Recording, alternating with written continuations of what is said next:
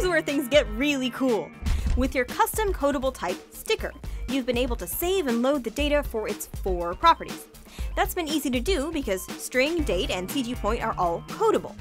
But you can store your own codable properties in your own codable types, and as of Swift 4, that's just as simple to work with. This capability is really similar to that of another protocol you may have heard of, NSCoding.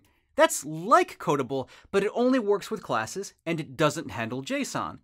As you might have guessed from the NS prefix, if you're familiar with that, NSCoding comes from a time before Swift. It was a great match at the time for Objective-C, and I'm sure its history has helped inform the design of Codable. Each of these protocols is designed around hierarchies of instances of some concept of encodable and decodable types.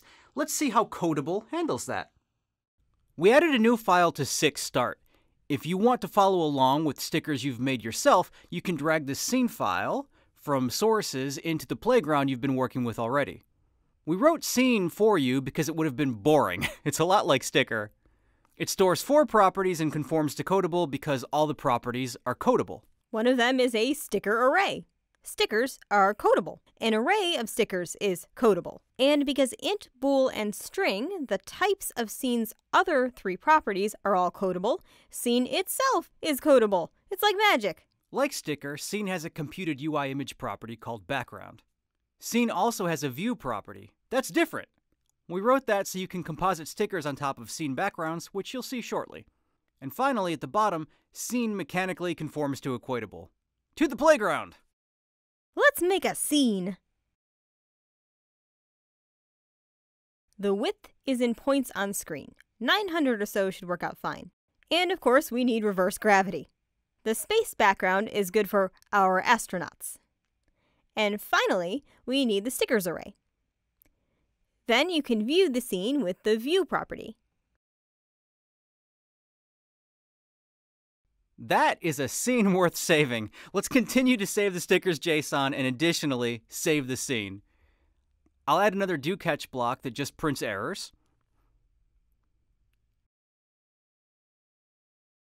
The JSON URL will use the file name scene, and it'll go in the scenes folder.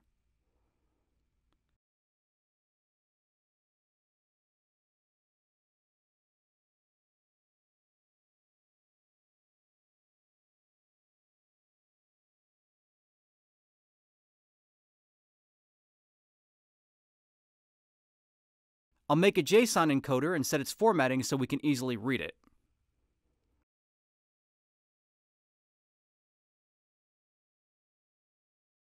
And then the cool new part.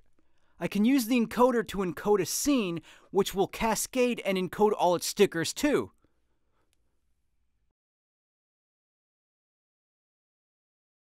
Let's write the data to our drive and check it out.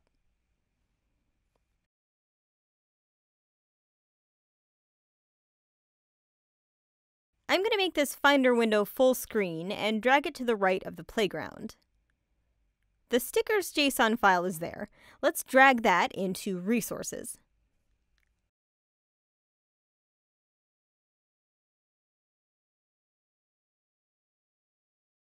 And do the same thing with your new scene.json.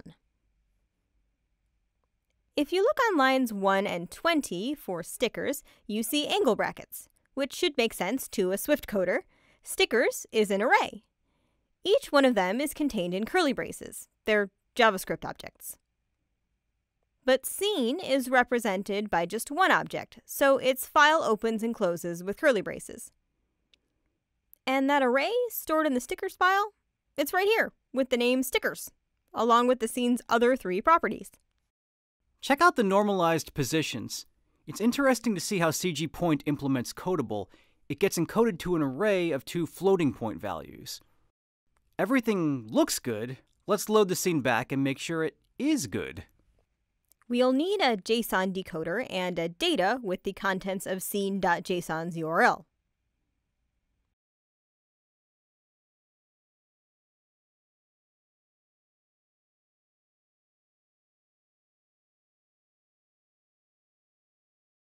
I see the same byte count as what we encoded. That's a good sign. Then we need to decode the JSON scene.